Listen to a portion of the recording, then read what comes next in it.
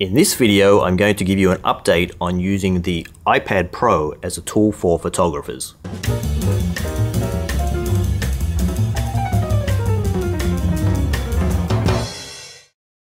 Hey guys, I hope you're all doing well. I had previously made two videos about using the iPad Pro as a tool for photographers. In the first video, I talked about why I think the iPad Pro is such a great computing device, and in the second video, I showed you some of my workflows for editing photos and videos. I wanted to make this video for you because a few things have changed since then. So let's get started. So I have three things for you. The first thing is that in one of the previous videos, I had mentioned that I would bring my iPad Pro with me on my trips, and I would also bring a MacBook as a backup. It's actually been quite a few months since I stopped doing that. I'm no longer bringing the MacBook with me. And there are a couple of reasons for this. The first is that with the release of iOS 13, the iPad Pro has become even more capable than it was before, and so that's a great thing. The second thing is that I had made a video about a phone that I was using, which is this phone, the Samsung Galaxy Note 10 Plus, and the reason I mention this is that this is actually now my backup device. So in other words, if something bad happens to my iPad Pro and I can't use it at all, I am able to load photos onto this phone through an SD card reader and the USB-C port, and I have Lightroom on the phone, and the phone has a stylus that I can use for selective editing, and so I have tested this and I can use it for editing photos. Obviously the display is much smaller than the iPad, but it does work in a pinch. Now, of course, there are some things that you can only do on a MacBook, on a computer, that you can't do on the iPad, but those things are very few and far between, as I mentioned in my previous videos. For me, I can do 99.9% of what I need to do on the iPad Pro. So I don't bring the MacBook with me anymore, and it's great, less to carry. The second thing I wanted to mention, since we're talking about, especially about the desktop side of things and computers, is that I had mentioned previously that we were waiting for Photoshop to come to the iPad, and that did happen. Unfortunately, it's been a little bit of a disappointment because it doesn't have all the features that we were hoping it would have. It does apparently have the same code base that they are sharing between the two platforms, but they haven't actually enabled all of the features. So this has been a bit of a disappointment. However, as I mentioned in one of the previous videos, there is a great app called Affinity Photo on the iPad, and you can use that as an alternative to Photoshop, and it does work very well. But personally for me, I am able to do most of what I need to do with Lightroom anyway, and so I'm fine. The third thing is that in one of the previous videos, I had mentioned that we were expecting that Adobe would update Lightroom after iOS 13 had been released by Apple, so that you would be able to add photos into Lightroom directly from an SD card, and that is all now possible. So I wanted to show you that and give you a few tips on that workflow. I'm going to show you now how to get photos off an SD card and into Lightroom on the iPad now that Adobe has updated Lightroom since the release of iOS 13. And as I mentioned in my previous video, even if you're not using SD cards, if you're using some other kind of storage card, as long as you have a reader that you can plug into the iPad, either it has a USB-C, or even if it's USB-A and you just use a USB hub, it'll all work fine. It's exactly the same process. So the change now is that if you look at the bottom right hand corner of the screen here where the little plus is, if I press on that, you'll see that there's now a new option that says from camera device, and it's disabled right now because there's no SD card plugged in. So I'm going to plug in an SD card right now. And in fact, now you'll see that this dialog comes up prompting you to import from the card. I'll cancel that and I'll just do this manually just so you can see now that when I go back to this menu, from camera device is now enabled. So now if I select that, you'll see here are a bunch of photos that I took of a very vicious polar bear that came in really close, and I used the 135 G Master lens. So these are all files that were taken with the Sony a7R IV using the compressed RAW format. So they're all about 60 megabytes in size, and then you can see that there's 104 images. Now you can select whichever ones you want, but I'm actually going to select all of them. So you can see how fast this is. So I'm going to select 104 60 megabyte files, and I'm going to import them. Now you can see how fast this is. This is very fast. So this is going straight into Lightroom, and you don't have to go through the Apple Photos app anymore. And once this process is finished, you have them in Lightroom and you can immediately start editing. So that's how easy it is. So we'll just let that keep going.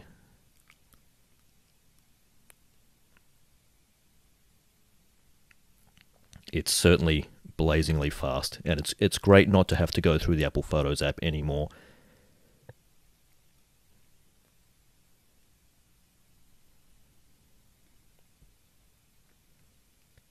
Okay, almost done.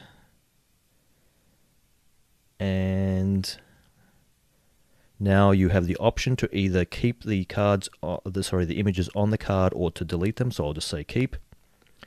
And that's it. Now you just cancel out of this option, and there are the images in Lightroom. And as I've demonstrated before, it's really so fast, you know, to be able to edit this stuff, right? Like it renders so quickly in Lightroom on the iPad. It's just fantastic. There's one more thing I want to show you, and that is how I handle backups with the iPad Pro. Specifically, what I'm talking about is the case where I've taken my images off the SD cards and I've imported them into Lightroom. I've done all my editing, and now I want to delete the images from the SD card so that I can free them up. However, if I only have one copy of the images on my iPad and something happens to the iPad, if it gets destroyed, then I've lost those images. So I want to have a backup. So what we're going to do is back up the images from Lightroom to an external storage device, and in this case it's an SSD drive. And the one that I use is a SanDisk Extreme SSD. It's great because it's waterproof and ruggedized, and one of the things that's great about iOS 13 is that you can now plug devices like that straight into the iPad.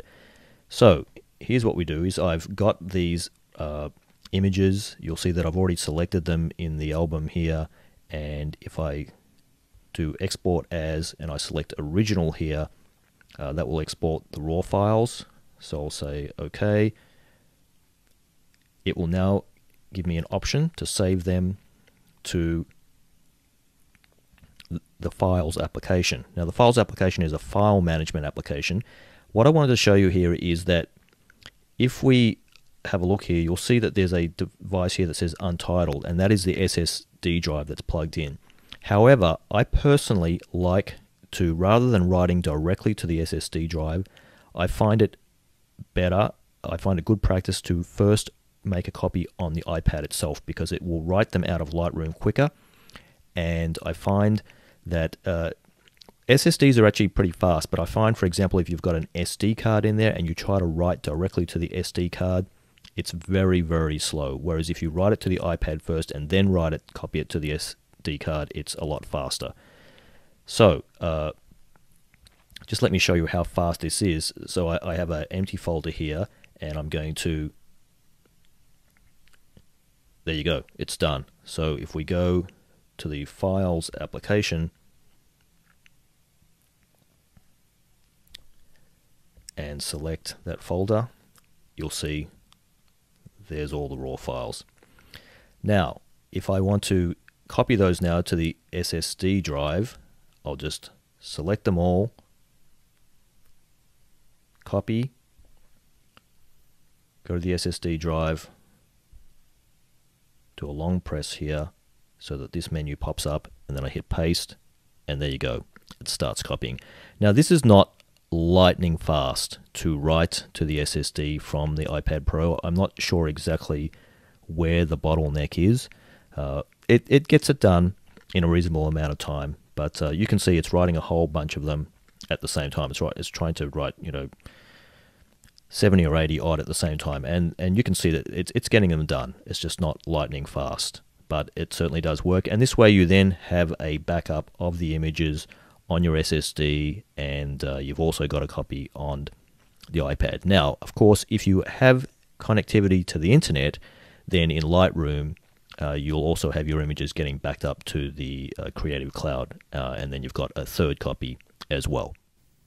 Just a quick run through the hardware and software I used in this demo.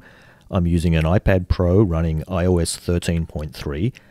I was using the Lightroom app on the iPad. I also used the Files app briefly when I was copying the images out of Lightroom to get them onto an SSD. I read the images into Lightroom using the Apple SD card reader. I like that one because it has UHS 2 support, so if you're using UHS 2 cards, you'll benefit from that speed. I backed the images up to a SanDisk Extreme SSD, and I had all of this plugged into a USB-C hub. I particularly like this one, this Kingston Nucleum hub, because it has a USB-C port there. A lot of the USB-C hubs, for some reason, don't have other USB-C ports in them. And this one, it has actually two USB-C ports, one that allows you to supply power to the hub, so that's where you'd plug your normal charging cable into, and then you can also plug a USB-C device into that. And of course it has USB-A ports, it has a HDMI out, it has a SD card reader, even a micro SD card reader on there as well. One thing I should mention is that the SD card reader on that hub, as it seems to be with all USB-C hubs, it's only UHS 1. So I still recommend getting the Apple SD card reader since it's UHS 2, but it's good to have that other one in the USB-C hub as a backup. I hope you found this video helpful. If you have any questions or comments, please post below. If you like this video, please give it a thumbs up. Don't forget to subscribe. Thanks for watching, and I'll see you in the next one.